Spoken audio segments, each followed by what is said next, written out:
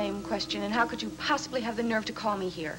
What in heaven's name are you talking about? And what are you doing home? Spencer told me that you were still on that trip. Personally, I am very happy that you called because I have been waiting to give you a piece of my mind.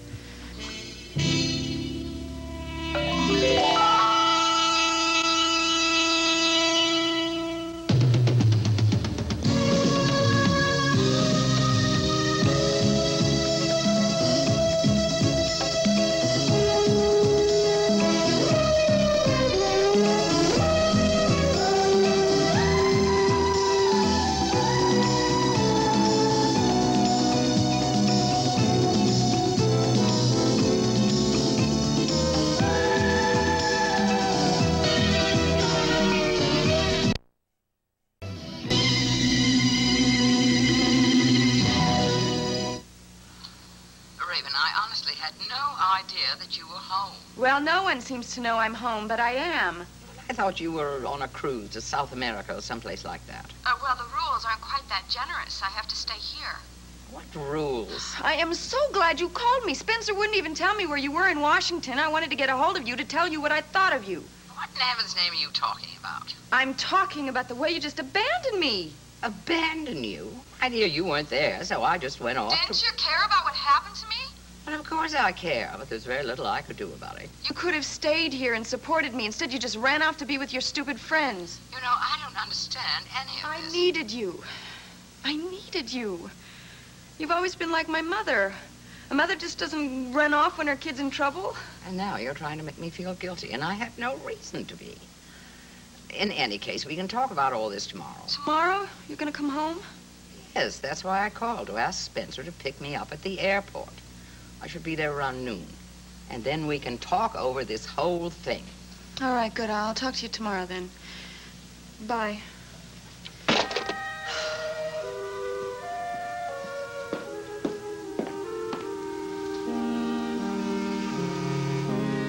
No, it is just so fascinating being in a real police station.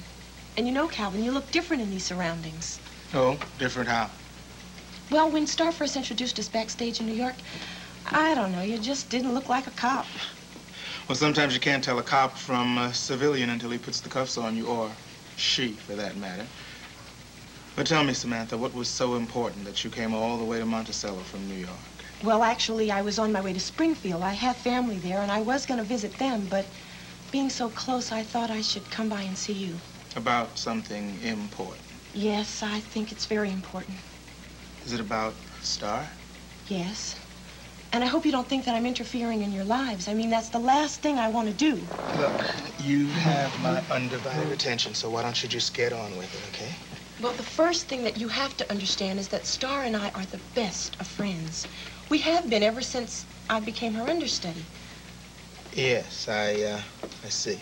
Well, we share everything, including our problems. And, well, last week, something happened, and oh, I feel like such a traitor telling you this, but I just can't stop thinking about it because, well, you know Star, how she is about her performing. She'll go right on doing that strenuous role. Is she sick? I mean, did she injure herself? Is that what you're trying to tell me? Not exactly. Look, I remember what I saw in that show. I remember those leaps across the stage, all that acrobatic dancing. Yes, that's what worries me. She'll go right on doing that, right up until the day she has the baby. Oh, I'm sorry. I didn't mean to tell you like that. Are you saying that Star is pregnant? Yes, Calvin. But please, don't tell her that I told you. I promised her that I wouldn't. When we went to the doctor and she said that she found out the truth, she didn't want me to tell the producer, not you, not anyone. Oh, God. I'll probably lose my best friend for doing this. But rather the friendship than her. She could have called me. She should have told me something. But you know why she didn't? She knew that you would ask her to quit the show, to come back home. And that's exactly what you should do, Calvin. I mean, it's her first baby, right? And you want it to be healthy, don't you? Yes, yes, of course. And she doesn't have to worry about her role. I'm ready to step in at any time at all. queen's in check. Why can't you leave that poor woman alone? All right. How about this? Oh, I'd be fine if my knight weren't here. Ooh, thanks for the warning. Oh, no, you two haven't even started to get dressed yet. It's not that. Oh, it is late. Listen, we better get ready. We better quit this, okay? Uh-huh. I knew you were going to give up. Come on, one more move. Well, all right, if you insist. Checkmate. Me and my big mouth. Well, I guess I've run out of excuses for not getting into that monkey suit. Well, how do I look? Oh, Jody, you look fantastic. If you want a second opinion, I agree. You do. You look beautiful, huh? I just have one question. Do you think this necklace goes with this? Sure, yeah. Gavin and I saw this at an antique store this afternoon, and, well, it didn't cost that much, so I guess it isn't of any great value. Don't let her fool you. She spent most of her first week's paycheck on that thing. Well, you're the one who pointed it out to me. Said you reminded you of the necklace in the picture. Oh, now I know why it looks so familiar. Well, it's not the same. I mean, I compared them. Well, I think it looks fine, Jody, although I don't know how smart it was to spend your whole week's salary. Gavin is exaggerating. It only cost $100. Well, I think it looks great. And so do you. Thank you. Okay, now you two, please go. All right, we're going. All right, but I may have to ask someone to help me with my time. We will worry about that later. Just get dressed. Yeah. Oh, boy. You really do look lovely, Oh, Jody. thanks to you for picking out the dress and paying for it. But don't worry, now that I'm working, I'm going to give you back every cent. Now, don't get carried away, wage earner. Listen, do you think it was silly of me to buy this necklace? No, of course not, if you really wanted it. Well, I guess I wouldn't have wanted it so much if it didn't remind me of the cameo in the portrait. Oh, look at that. You really do sort of look alike, It does. I'm just so fascinated by this painting. I just wish I knew more about it. Well, there is a way that we can find out more. How? Well, I told you about Miles and me going to the Endicott's gallery. Yeah, but you said they really couldn't tell you anything about the painting except that it was old. Yes, but they made another suggestion. They said that if we left the painting there for a couple of days, they knew an expert who might be able to tell you more about its provenance. What does that mean? You know, its source, who painted it and where and when. And who the model was? Well, I doubt if they can be that specific, but we didn't want to leave it there without your permission, so don't be surprised if Mr. Endicott or Grace approaches you on the subject.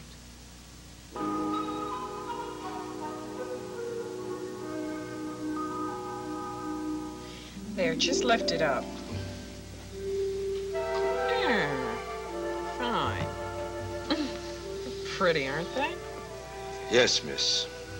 Oh, I hope the caterers aren't late. Father gets so upset when things aren't done on time. They're already here. Oh, good. Why don't you go make sure they're doing their job? If I could just ask you one thing, Miss Endicott. Uh-huh.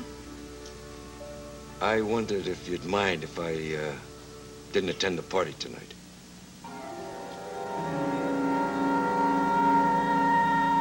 Suggest something like that. Are you ill? No, Miss Endicott. Well, then there's no other excuse worth mentioning. You know we need you at a time like this. Well, since you hired additional help... That doesn't make the slightest bit of difference. It's your job to supervise that help, along with your other duties. Now, you're our bouncer, Joe. You know that. If one of our guests to become rowdy... Not much chance of that happening, Miss Endicott. What would my father say? He'd be terribly upset. You must have a reason for making such an unusual request. It's, because of the girl. The one who's coming to the party tonight. Yes. Leonie Travis's daughter. We do not want that woman's name mentioned in this house again. Do you understand? Sorry. And there's no reason why her daughter's presence in this house should be an excuse for you to just disappear. I just rather not see her, that's all. Well, you're being foolish, Joe. There's nothing to worry about. She doesn't connect us to her mother in any way. I just thought it'd be best, that's all. And that's your only reason, because you don't want to face this girl. Yes. But you've no reason to be afraid of her, do you? No. Is there something you haven't told us about your trip to Springfield? You're not keeping something from us. No, Miss Endicott. Nothing.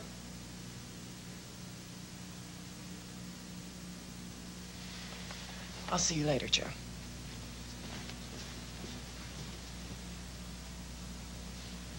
You gotta confess what you done wrong. You gotta tell somebody. Somebody's gotta say it's okay. It's okay, Leone. You didn't mean it. Somebody's gotta forgive you. My daughter maybe had Joe. My little girl.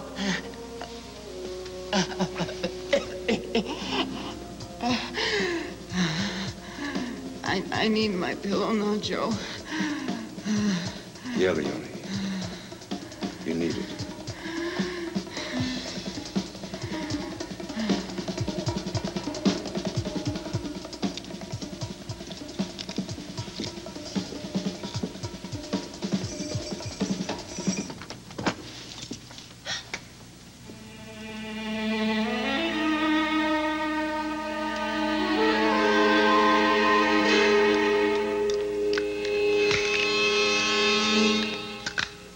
Hi, you want to sit over here this weekend? Yeah, I think.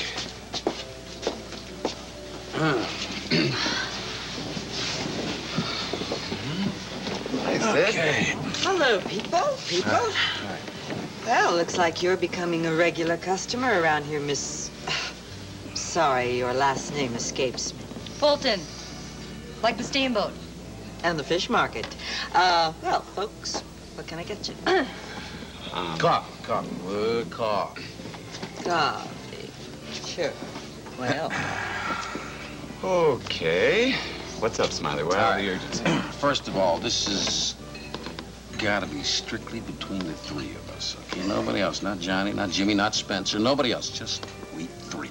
All right, you said you wanted to talk about the bail money. Yeah, the bail money that is rapidly disappearing. Okay, how much have we got left, Smiley? Nothing. Half? There's nothing. Nothing? Nothing. What? You cannot be serious. You said we were going to talk her into jumping bail, and then we put out to give the money back. You're telling us that there's nothing to give back? Bad luck, all right? Oh, you mean your horses ran out of the money? That's not important now. I got an idea, and with it, we're going to make more money than we'll be able to spend the next 20 years. There's a phone call for you, Smiley. Excuse me. Probably a bookie asking to see if you want to lose any more money. Hey, good looking, one. Not too happy. You better take your call, Smiley.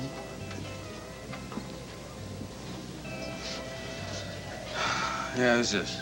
It's Spencer Varney. I have a real tough one for you to solve, Mastermind. Mrs. Geraldine Saxon is coming home tomorrow morning. What do you recommend?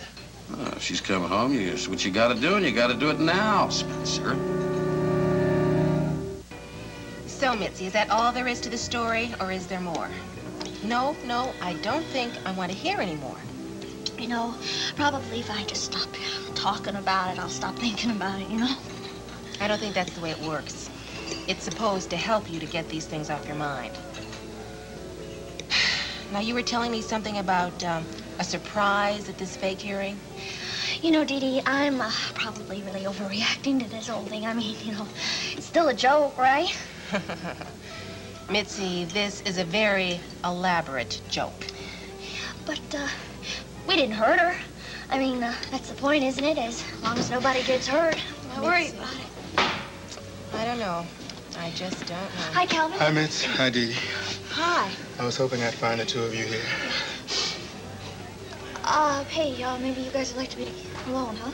No, Mitzi, that's okay. You don't have to. Tell you what, I'll go powder my nose. Thank you, Mitzi. Didi, can I ask you a question? Sure. Just as long as I can ask you one. About that pretty girl that I met in your office today. You know, that one who's a friend of Star's? Yeah, well, she's not a friend of Star. She's her, understudy. Oh. Calvin, what's the matter? Do you have that letter I gave you this morning? The letter to Star. Oh, my goodness, Calvin, I forgot to mail it, and I promised you that I would. Oh, I'm so sorry. But you see, what happened is that I ran into Mitzi. I think, it shouldn't be mailed, Didi. I mean, not right now.